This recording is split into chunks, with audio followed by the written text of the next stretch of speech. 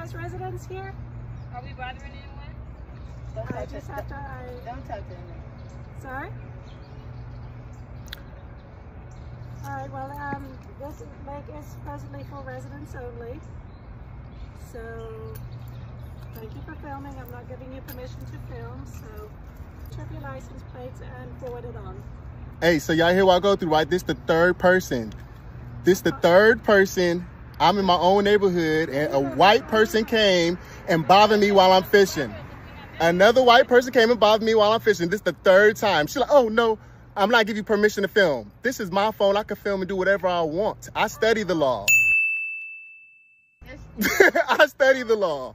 Thank you. I'm sorry. Hey, well, don't leave now. Do you want to say, hey, do you live here? Where you live? What's your address? Where do you live? Where do you live? This is unbelievable. Where do you live?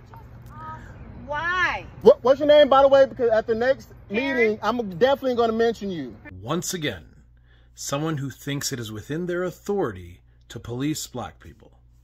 Why? Have you profiled him as a criminal? Does he look like he couldn't afford to live there? What is it exactly that had you stop and question whether or not he lives there? He does live there. And for those of you who think I'm being petty, you haven't followed me long enough to see how often this occurs.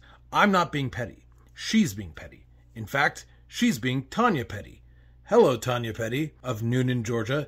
That dad joke was absolutely worth it, and no one is going to convince me otherwise. Anyway, her name's Tanya Petty. I look like a yoga outfit, not quite an instructor, so I checked a couple places till I found Sea Glass Therapy, where she's actually a massage therapist. It costs you nothing to mind your own business. Have a great summer.